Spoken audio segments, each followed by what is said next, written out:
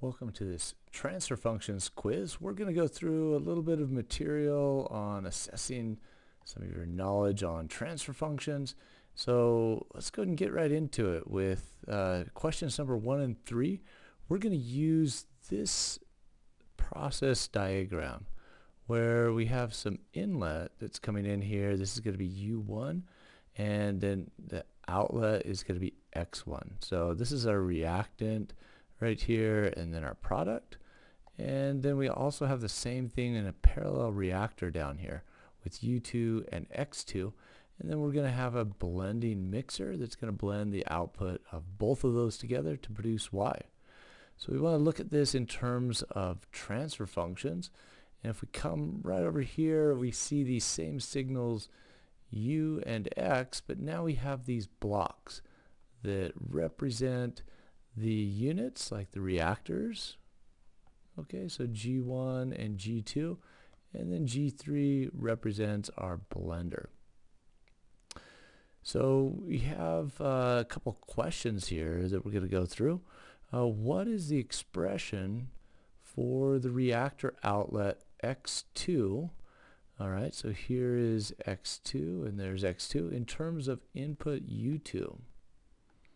All right, so this is just a basic transfer function. If we have input U and we have a transfer function G with output Y, then the output Y is going to be equal to G times U.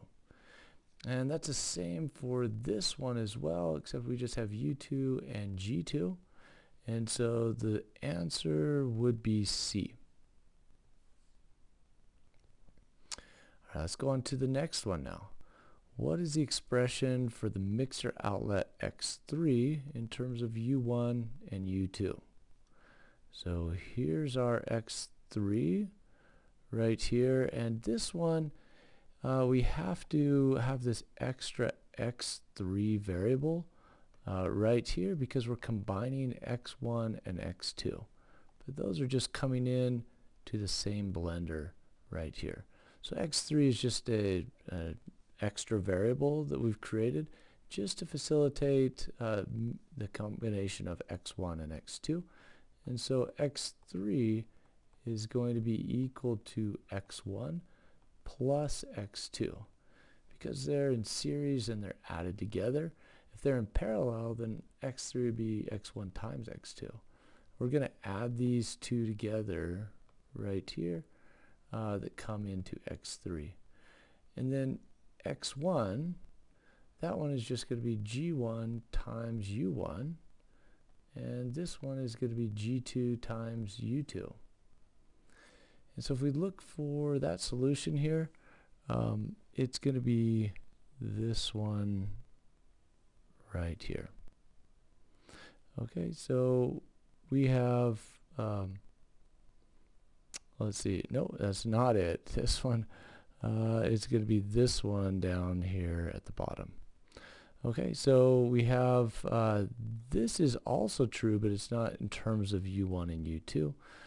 This one would not be true here either, okay, and we're not multiplying them. So this is going to be our correct answer. All right, now let's go on to blender outlet Y in terms of U1 and U2. So let's just take it one step further. We have X3 in terms of U1 and U2. And now we just need to calculate our final Y value. All right, so the final Y value is going to be Y of S. Okay, I can put S there, or I can just leave that out if I know that these are in the Laplace domain. I can say Y equals G3 times X3. And then I can just plug in what I had for X3 before. And it's just going to be multiplied by G3. So there's X3 right here. All right, and so this is going to be the one where G3 is just multiplied by this quantity right here, because I just have one more step to get to Y. All right, let's go on to number 4 now. Now this doesn't use those same value, that same diagram. Okay, this is just a question. We're going to select two correct answers here. But what are the requirements to obtain a transfer function? All right, for transfer functions, anything in the Laplace domain, we need to linearize it before we can convert it over. And so, in general, we cannot do nonlinear equations directly. We have to do linear equations. That's going to be one of them. All right, and then the other question is, can you have multiple inputs or just a single input to your transfer function? Okay, so if I had something like this, all right, I can't have that. I'd have to add those two together first before they go into the transfer function. So I would have to add them because a transfer function can only have one input and one output coming into that block.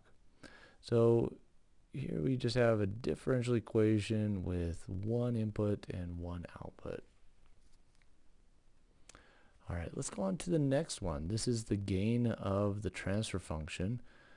G of s equals 5 times s plus 1 divided by s plus 3 squared.